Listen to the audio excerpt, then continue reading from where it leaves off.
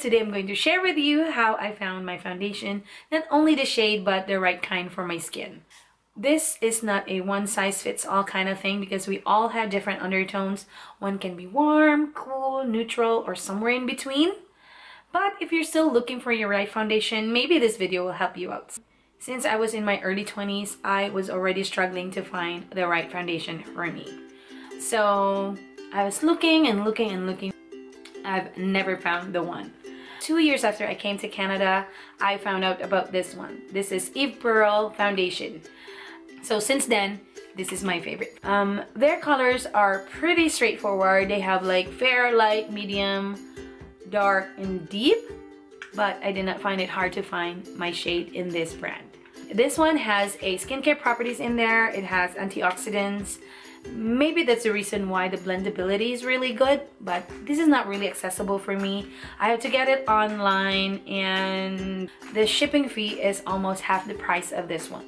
I mean, they go on sale like once a year on Black Friday. It's just once a year, and I was just looking for an everyday kind of foundation, a cheaper alternative that I can just grab from the store, and I came across this. It's a BB cream from the Face Shop, and for a while I settled for this one. Until lately, it doesn't give me the right coverage or the right result that I want. Maybe because my needs change or my skin is aging. So I went back to the same store, the Face Shop, and the lady recommended this one. She said this is the most popular one. It has SPF 50 and it's water resistant, and it blends pretty well with almost all skin type. So I got this one in the color apricot beige, and I tried it in the store. It looks fine, but when I came home and put it all over my face, it looks too white or too light for me. So I went to the store and returned it, only to find out that they only accept returns within 15 days with an open bottle. So I didn't have any choice. I had to come back home with it, not knowing what to do with it. The search for the perfect foundation did not stop right there. I kept watching for more and more YouTube videos. I kept reading reviews, and most of the girls in YouTube mention about high-end brands, which I don't really want to take a look at because I was just looking for everyday kind of coverage. But although they mention lots of high-end brands, they also recommend drugstore brands, and somebody even mentioned that the drugstore foundations already have stepped up their game. So I went ahead and get the most talked about brand, Maybelline. So I got this Maybelline Superstay foundation in the color True Beige. Again, at the store it looks fine, but then when I put it on all over my face, it was too orange for me. I got another foundation, also from Maybelline, Fit Me Matte Poreless, in the color Classic Ivory. I know, ivory sounds so light for my medium skin, but the color next to this one that was available at Walmart was a little bit too dark for me, and there wasn't any testers. So I got this Classic Ivory. At the store, I tried it on the side of my face and it looks fine. But when I put it on, again, it was too cool for my skin tone. I also can't identify if this one is green or blue, so I probably am neutral. So I went ahead and got Laurier True Match in the color Buff Beige N4, in which N stands for neutral. They also have C4 or W4, in which C stands for cool and W stands for warm. So I got this N4 Buff Beige. Again, at the store, it looks fine. It looks like it's the closest shade for me. But when I came home and put it all over, it looks too muddy, it looks dirty, it looks gray for me. So I kept watching more and more YouTube videos, and that's when I came across Wayne Goss, Melissa Alatorre, and Simple Annalisa's channel. So each of them made a really good point. Wayne Goss mentioned that skincare products also play a big role in applying your foundation. If your moisturizer is water-based, then it just makes sense that the foundation that will go well with it is also a water-based foundation. So Melissa Alatorre made a point when she said that when you put on foundation, you have to look at it under natural light, because that's when you know when it's really your shade. And then here comes Simple Annalisa. She mentioned something that really hits me. Most beauty creators are in their younger years, so whatever they put on their faces looks good no matter what.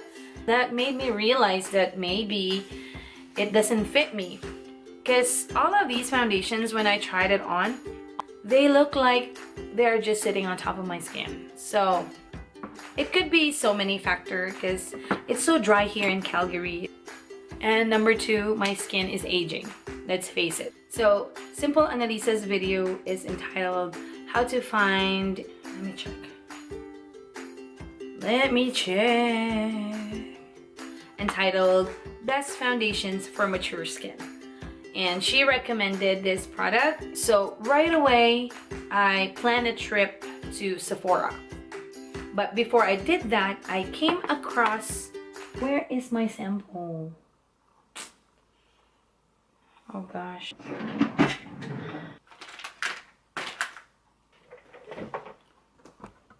I came across this sample in my sample collection, and I immediately tried this, and it's perfect. This is the one I'm wearing right now, and it's in the color Medium Beige 25.